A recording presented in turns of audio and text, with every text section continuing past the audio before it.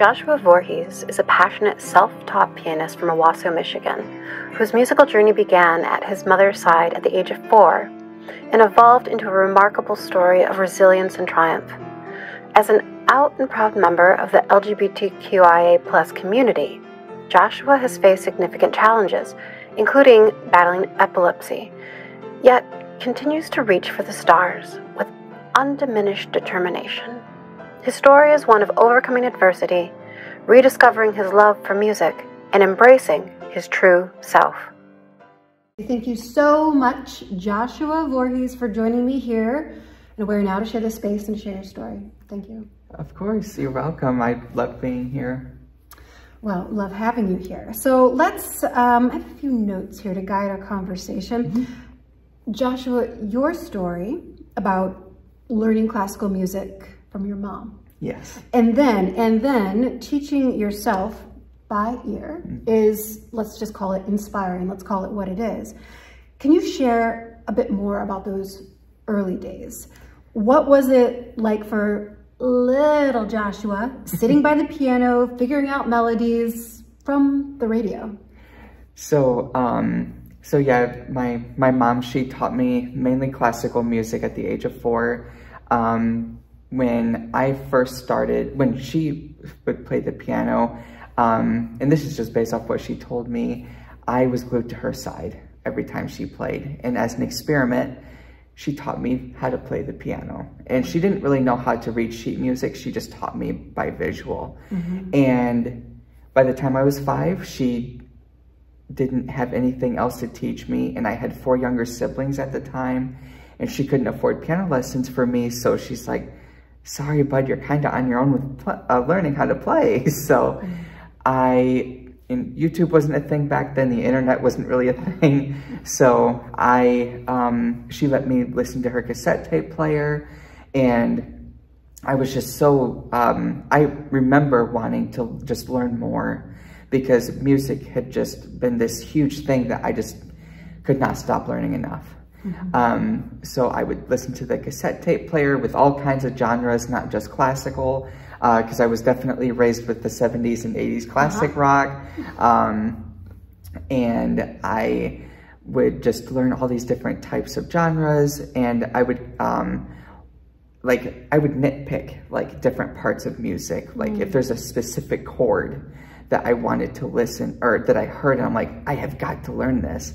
Or if I wanted to learn the entire song through, I would listen to it a couple of times, then I would go over to the piano and just what my family calls fingering it out. Well, it's quite the talent that you've developed over all of these years. You know, so let's get a little bit deeper here. In talking, you had mentioned that you lost some of your memory due to epilepsy, which must have been incredibly challenging, I can only imagine. Can you tell us about the moment that you sat down at the piano during the pandemic and found that stream of consciousness, found the ability to play once again? What do you think triggered such a powerful connection, reconnection, I must say? So that's a really good question. So, of course, when the pandemic had first started, you know, especially with specific states, including Michigan, we were forced to shut down everything because COVID was a very scary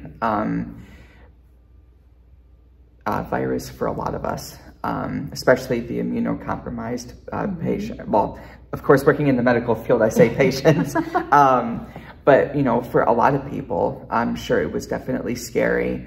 But I noticed myself mentally getting drained just very easily. I didn't really see a bright future for myself at the time. Let's see, this was back in early 2020, so I'd say March of 2020. I noticed myself getting into a very deep depression.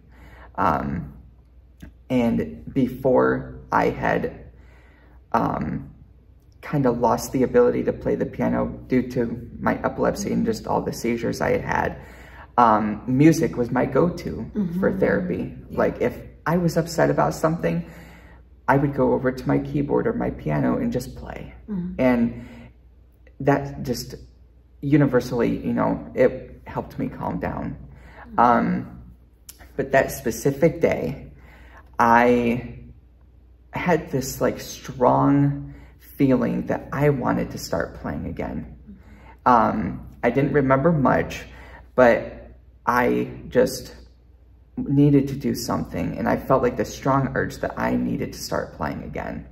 So I went over to the piano and I tried starting to play music that I had known for years, and it just, the muscle memory just wasn't there. And by this point, my seizures were a lot better than they used to be. So I just sat there and just tried to play and play and play, and I got so frustrated. And I just sat there and yelled at the piano, and I said, what else can I do? And then it was like that next moment, it was like this stream of consciousness that just flowed through me. And I still to this day can't describe it, but it was like all of these notes and melodies just popped in my head. And my hands just started doing their own thing, and I started doing things on the piano that I couldn't even do before. And ever since then, I have been, it was like music was just reignited in me, and my passion for music was multiplied by tenfold rather than from when I was a child.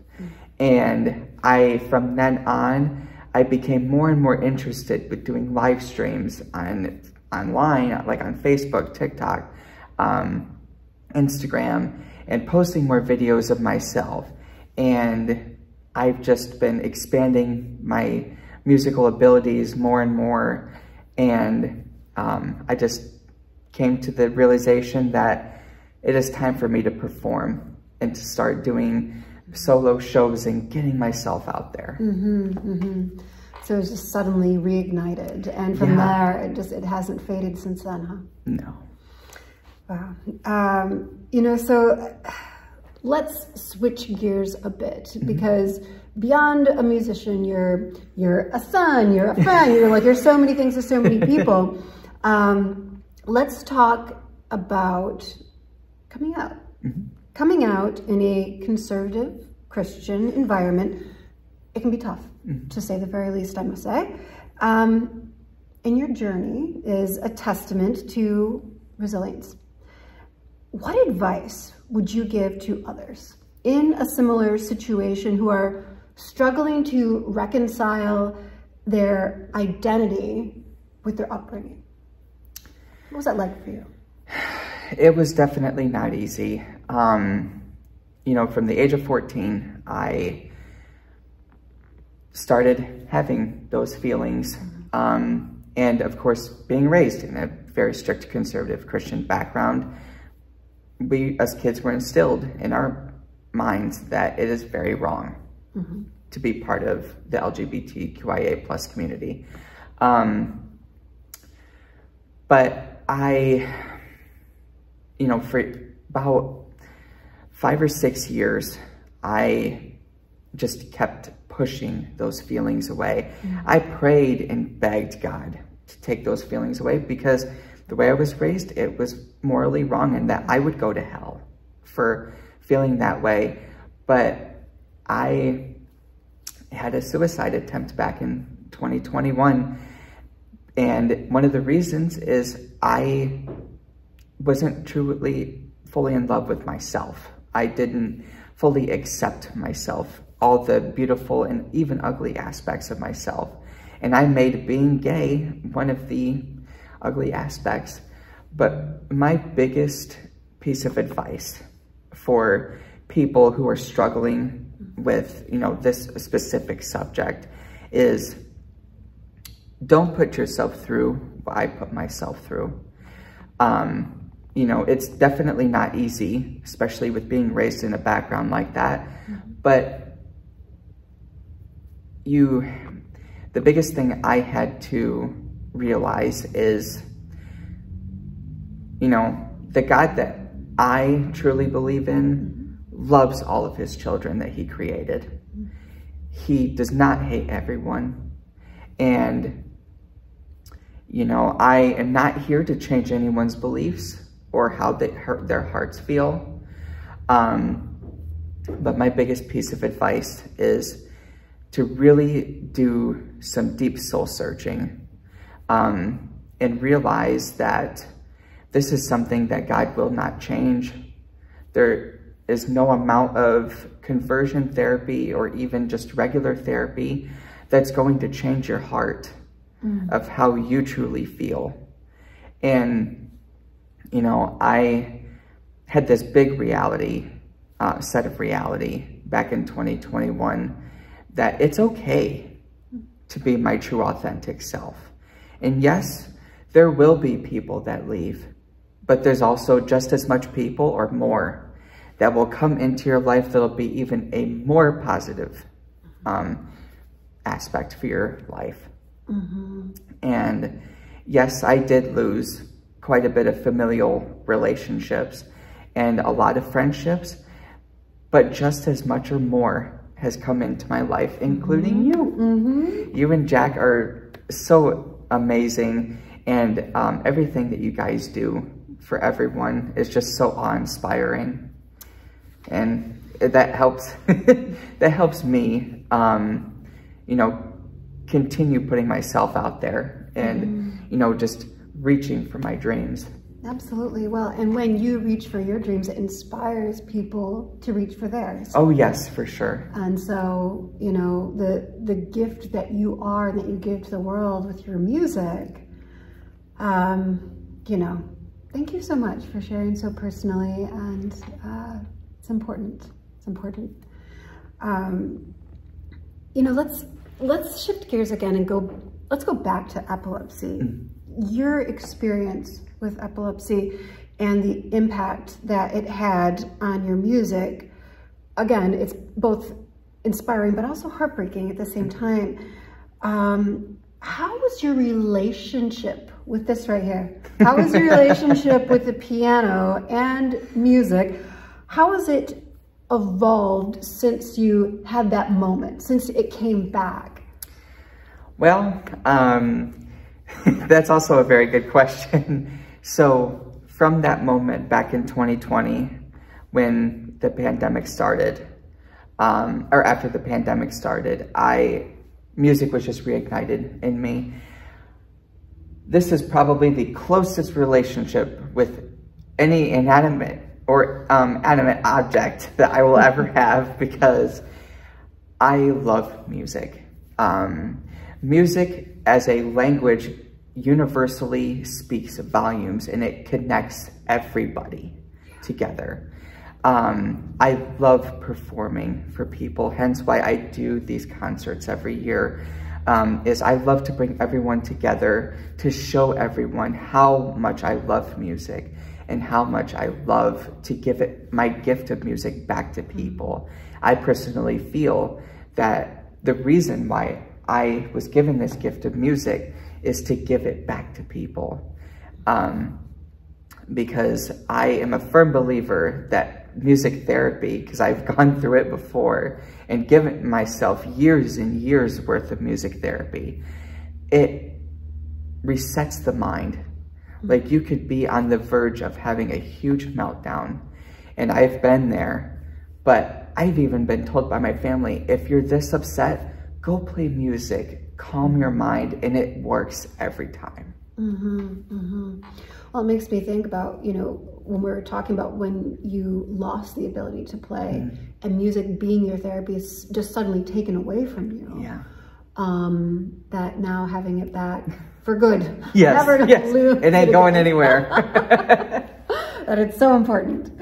You know, so you've been doing these annual piano concerts, and you have dreams of becoming a professional musician, a professional piano player. With everything that you have overcome, what does success look like to you now? What does that look like? I try not to be too prideful about my gift of music, because I know it could be easily taken away with one circumstance or another. But for success, I'd say even just these small steps of success with even doing the local shows, because I would love to do more.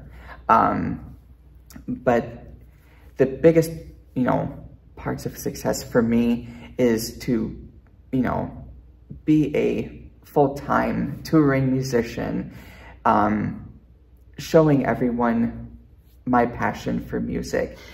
So how do you, I guess one more question here, because I think people can get really passionate about something, but that passion can fade over time. Yes. So I guess my last question is this. It's, how do you stay motivated and keep reaching for the stars, keep reaching for that success?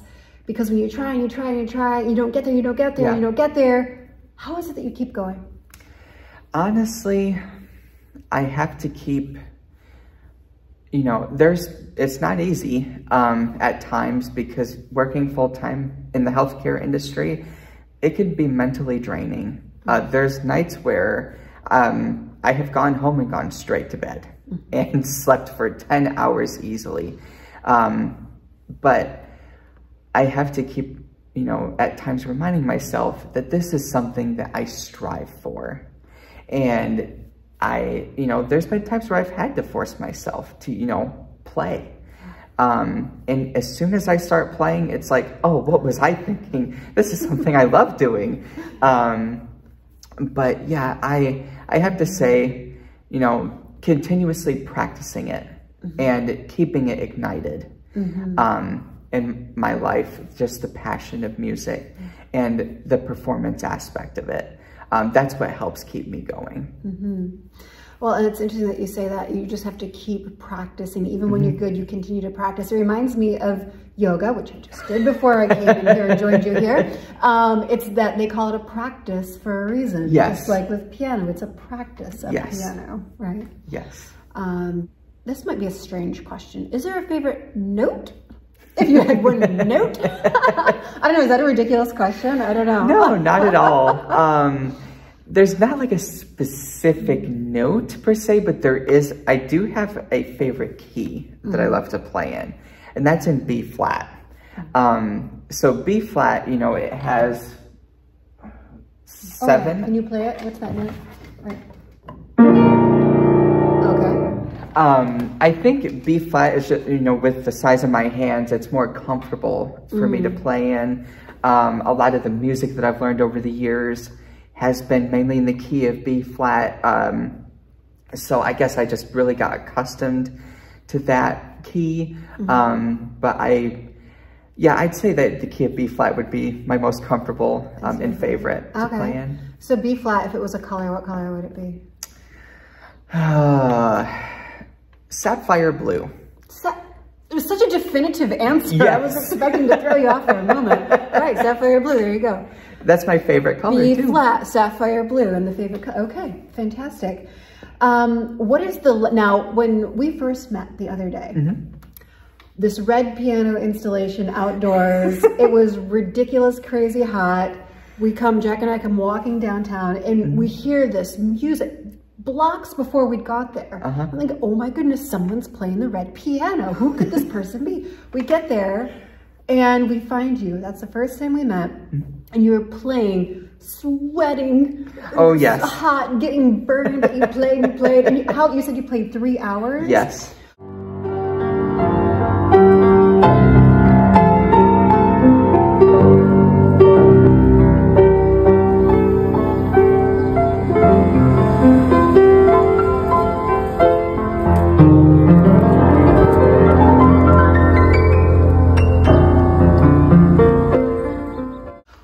My question here is, what is the longest you've ever played, like in one sitting? Oh boy. I'd have to go back on a little log here. I think the longest I've ever played was probably 6 hours. 6 hours, my goodness. And I believe it was that night that music was ignited back into me. I was discovering like many things that I could do on the piano, like at that point, and I was just so excited. And my family, they could visibly see, like some of my family could visibly see this, because like the passion for music was ignited in me again. And I was like, oh my gosh, I'm gonna do this more. And I think at one point I forgot to go to the bathroom because I just kept playing.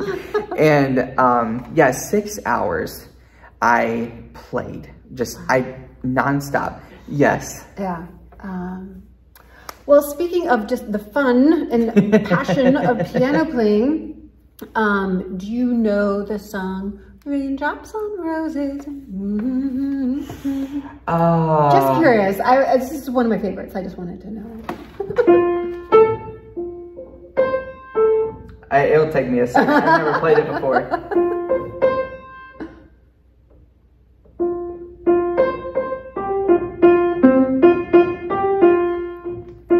What? And look at you. Yeah, Did you just say you've never played that before? Yeah. You're just going by muscle memory, yeah. Oh my gosh.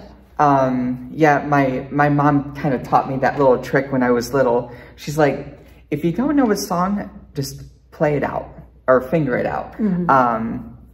And that's how I learned music too, is I heavily rely on muscle memory, because this noggin right here doesn't always remember as much as I'd like. But, I've really been working on memorization for music too, because it could be a little tedious when you're sitting there, playing a song, getting in the moment, and then you have to turn a page. And it's like, okay, this is an extra thing that I have to do, because I'm sure with all of us classical pianists out there, they understand that when you're in the midst of a recital, you're not really supposed to have your music there. You're supposed to have the music memorized, get all the little kinks out, so that way you can play a perfect performance. But honestly, something that I learned because I was in choir, we learned that you practice like you're going to perform. No matter if you make the smallest mistake, do not stop and start over. Just keep going, and then you can cry about it later. Yeah, I mean, but that's it's so smart. It's just like with life. Something doesn't go according, you just keep going. You don't just stop, and you have to keep going. So yes, absolutely.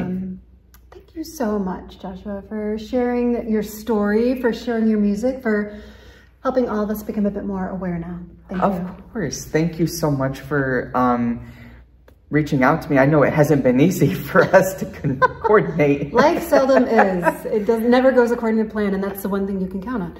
Oh, so, yes. Thank you so much. Of course. Thank you for talking with me today. I'm glad that I could tell you my story. It's a pleasure.